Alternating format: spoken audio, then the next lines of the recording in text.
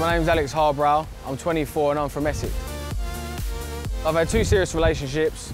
The first was 2 years, the second was 3 years. At the moment, I'm just sort of enjoying single life, seeing where things go.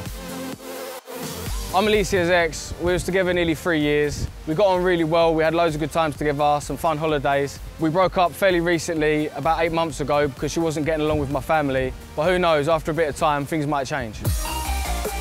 My ex would describe me as a good guy, to be honest. I never really stepped out of line, never cheated, was really faithful and respected her a lot. The best way to get revenge on an ex is probably do whatever they did. If they cheated, cheat back. My biggest social media foul would be on Snapchat, meant to be sending a little nude to a girl, but ended up on my best mate's phone. He didn't appreciate the dick pic at all.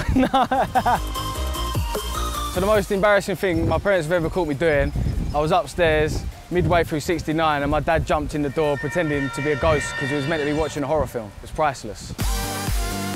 The weirdest thing I do when I'm alone is probably sit there for hours watching pointless shit on YouTube. The thing I like most about myself is that I'm real and down to earth, and I'm a really calm person.